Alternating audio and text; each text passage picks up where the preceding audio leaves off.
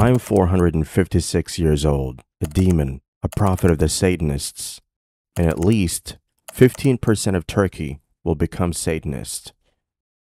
These, among other things, were what Efe Zebani claimed while led a group of Satanists and became an internet sensation.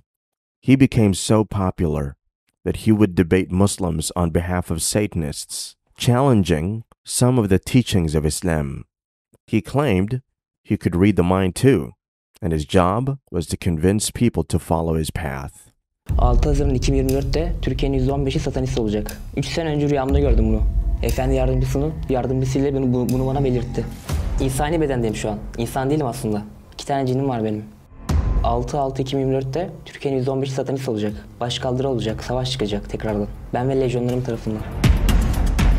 Görevimi yapacağım, öleceğim. Bugün desem... Gerçek yaşama başlayacağım. Benim dünyaya gönderme sebebim bu. İnsanların özgürce yaşayabilmesi. İnsanlar senden korkuyor mu? Evet, korkuyorlar. Genelde kadınlar, çocuklar, yaşlılar. Değişiyor yani. Hislerim çok kuvvetli. Sen mesela şu an ne düşündüğünü bilebilirim ben. Sana birazdan bir şeyler düşünüp söyleyeceğim. Bakalım onları bilebilecek misin de? His appearance would easily lead some people to have some conclusions about him, and in the past, they would be right. Pink hair, multiple piercings on the face, and some immodest choice of clothes was the normal appearance of Efe Zebani. What many didn't know was, Efe was a boy filled with too many questions, and too few people cared to answer them. It was easy to write him off based on appearance and demeanor. In cases where he had the opportunity to debate any Muslim, he always came up with well-prepared questions and evidence to back them up until his last podcast appearance. Efe first appeared on the Turkish podcast, Underground, about 3 months ago, where he made the claims previously stated. 3 months later, the host of the channel invited Efe again, this time, get his questions answered by a person well-versed in Islamic knowledge.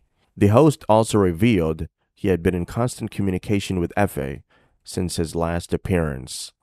What happened in the podcast? Did Efe find the truth he sorely sought? Did he become a Muslim? And how did it happen? Watch this video till the end to find out. As usual, Efe came with an arsenal full of questions and scriptures to quote to back up his claim. He started his barrage of questions, which includes cliches like violence against women, violence against non-Muslims, restrictions. How is Allah behind the good of the world when evil also happens? Does He cause those too? These and many more were the questions he was seeking answers to. From his behavior and choice of words, it was easy to conclude that, while he may appear antagonistic, he was willing to submit if he finds answers. He said more than once, "Convince me, maybe I will believe."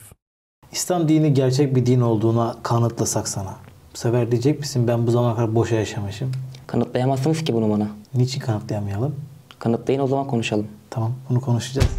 In the course of the interview, Efe admitted he once prayed before, and he felt peace when he did that. In fact, he was a Muslim as a child. To encourage him, the hosts encouraged him that his questions are not out of place, and he should ask more questions in his quest for answers. This he can do while studying Islam. Efe Zebani revealed his excitement at the opportunity to visit the Kaaba. Noting that he could not do that in his current state and appearance, he wondered if he would experience peace there like he had imagined. His host promised to take him to the Kaaba if he promises to become a Muslim. There he reiterated that he would love to become a Muslim if his questions are convincingly answered. After thinking about it for a few minutes, Efe finally decided to become a Muslim and take the Shahada on air. Eşhedü enne ilahe illallah ve eşhedü enne Muhammeden abdühü ve resulü. Ne güzel bak. Elhamdülillah. Rabbimin şehadetine kabul et. He went further to observe prayer with a group. In concluding the video, the host promised that Efe would be circling the Kaaba by the time the video is released, and this I can confirm to be true as Efe posted videos of himself in Mecca a few days ago. MashaAllah. Efe was the face of so many impressionable youths who are continuously seeking unchecked freedom to act and appear as they like with some, like Efe, are taking it a notch higher by subscribing to Satanism and the worshipping of things they have no idea about. He was very popular online. While wondering what his followers would think, he was assured that should not be his concern, but the opportunity to save his soul should be his most important task. He didn't set out to become a Muslim until he appeared on the podcast, and the clarity he got from his first and second appearance was enough to convince him that he had been lost for so long, and he gladly found his way back to Allah.